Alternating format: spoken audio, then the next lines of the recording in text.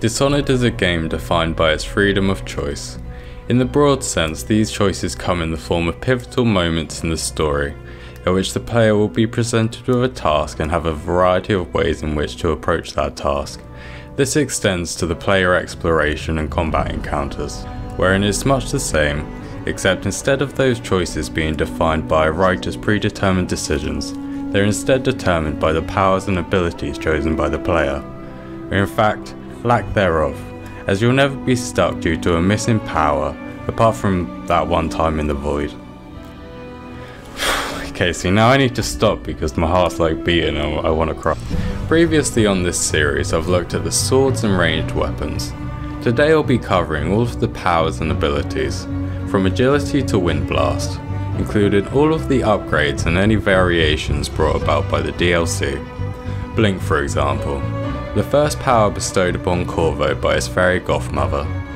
In its basic form, Blink allows Corvo to instantly travel over short distances in the blink of an eye, and the upgraded version increases that distance significantly. The version of Blink utilised by Dowd in the DLC differs from Corvo's in one major way, that being that once Blink is initiated, time will stop, until you have chosen your destination and released, which significantly impacts the way that you'll use this power, as well as somewhat affecting the usefulness of bend time. Speaking of which, the bend time ability allows you to slow down time in its base form, or stop it completely once it's upgraded.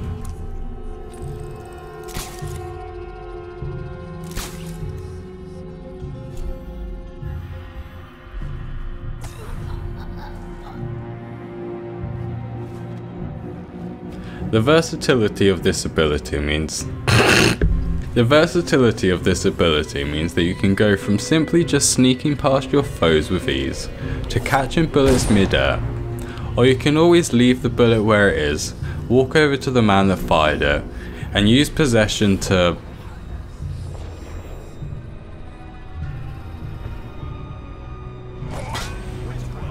Possession is one of the more unique powers in the game, since it allows you to temporarily possess animals in its base form, and humans once it's upgraded. This power has a variety of applications, from allowing access to otherwise inaccessible areas, or setting up elaborate assassinations, though in order to purchase any of these extravagant abilities, you'll need runes, and to get runes, you'll need to speak to a severed heart. The heart. While it's technically not a power, it is a tool gifted to Corvo by the Outsider, which will allow him to discover hidden runes and bone charms that expand your arsenal of powers and enhancements. The heart is possibly the most gruesome piece of equipment you'll find our protagonist carrying, being a severed human heart imbued with a combination of dark magic and cold mechanical workings, in order to contain a soul of your beloved fallen empress. When you are near, my heart is at peace. To whom you speak and receive information about your mission, as well as extra context on the people involved. Her mind's eye, she's fancy trimmed in velvet, fresh and young. I think the little birdies are sad today. Romance. Next, let's talk about dark vision. It's essentially wall hacks that allows you to see enemy locations as well as highlighting loot and traps once upgraded. I would personally not recommend using it, as I find it removes a lot of the challenge, although newcomers might find it useful in helping to plan an approach or finding every last piece of loot. Dowd has his own variation of dark vision called Void Gaze, which differs slightly in that before it's upgraded, you can see the locations of runes and bone charms within a certain radius, acting as a replacement for the heart. Once the upgrade has been purchased, it acts more like dark vision does, allowing you to see enemies through walls, as well as loot and traps. As you navigate the streets of Dunwall, you'll no doubt bear witness to the swarms of ravenous rats roaming about. These swarms will devour corpses, attack anything on sight, and can be a general pain in the arse, which is why it's so sweet once you get the ability to summon a horde of little rat buddies for yourself. The base version of Devour in Swarm is capable of taking out maybe 1 or 2 city watch guards, or distracting a whole load more, with the upgraded version basically doubling the amount of rats summoned and the carnage that they can cause. Vitality increases your health, and the upgrade increases the health regeneration rate, as well as the amount regenerated. It can be an important power that helps you survive more intense combat encounters. Bloodthirsty is an ability that rewards players for taking a more aggressive approach.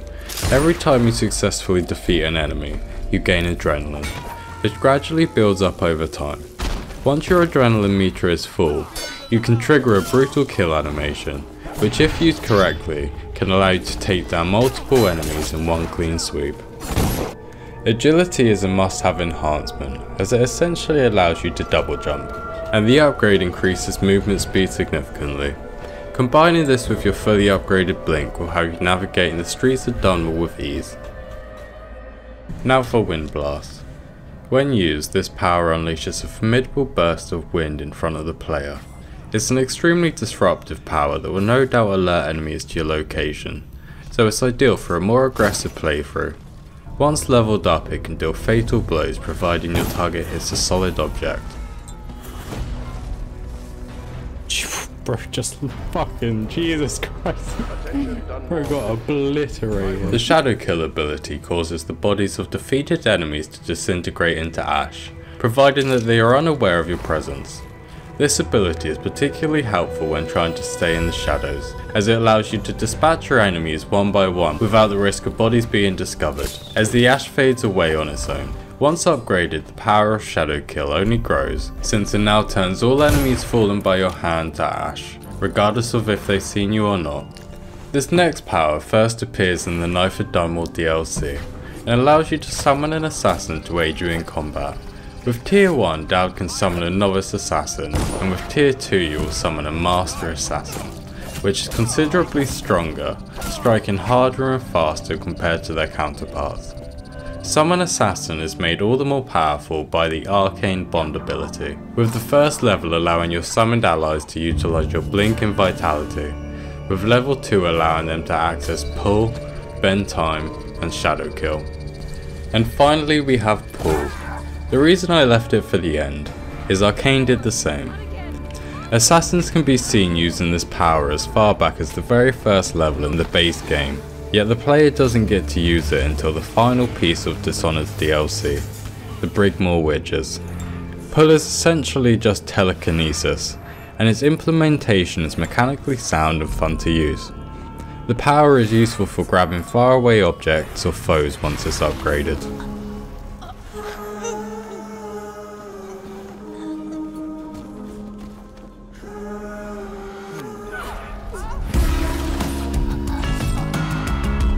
And that concludes my comprehensive look at all of the powers and abilities in the first Dishonored game.